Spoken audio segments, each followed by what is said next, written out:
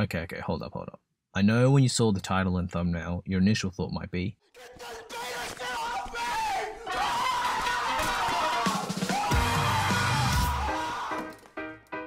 Beastars is a show where the clips garner a lot of attention, but there really isn't that much actual discussion around it. Most people would steer clear of this show in fear of being labelled a furry, but I'm here to change your mind as to why Beastars is such an amazing show, and why you should stop being a beta cuck and find out why it's good enough for a second season.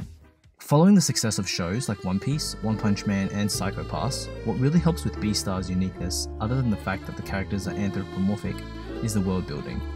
You get to see how their world is structured, the divide in races and species, how it impacts their day-to-day lives, how the characters are forced to adapt to live in an inclusive society, while still trying to cater to the needs of the majority, and what solutions have been put in place to ensure that there isn't absolute chaos.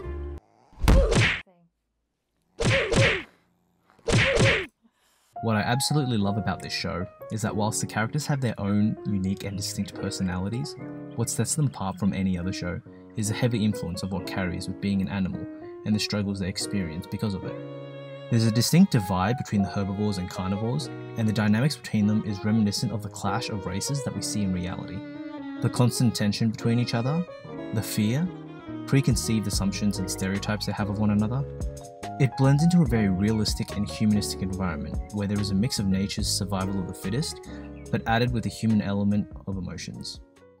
We have carnivores finding ways to deal with the animalistic instinct for a desire of meat and blood, a rabbit's prolific and promiscuous nature, the mayor being a lion as the king of the jungle, a bear who finds solace in honey, a chicken who looks to donate her eggs to make some extra cash as a side job.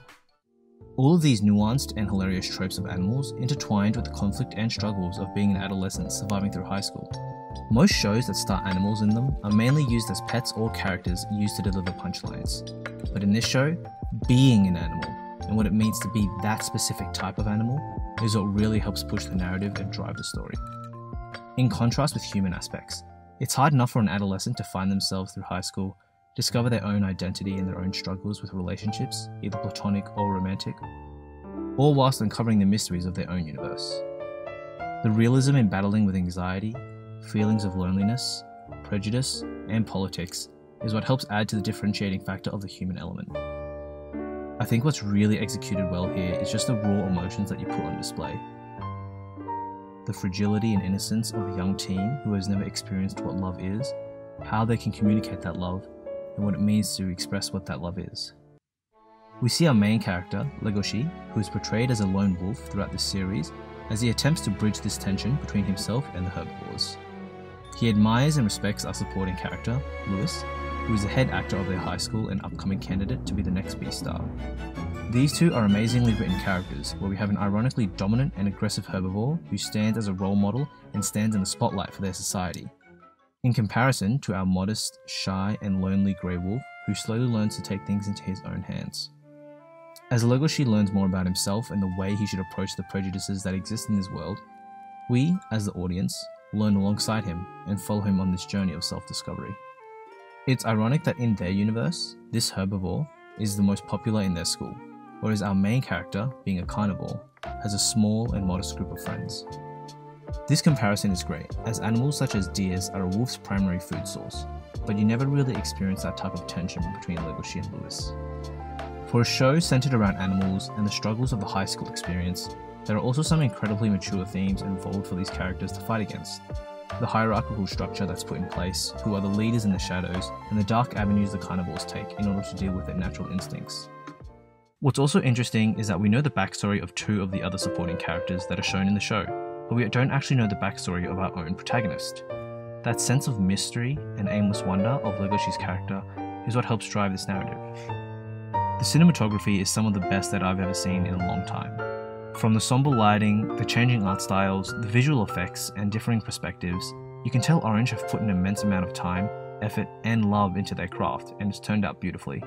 You're able to see different camera angles, close-ups, third-person, silhouettes, all encompassing a different range of styles and techniques.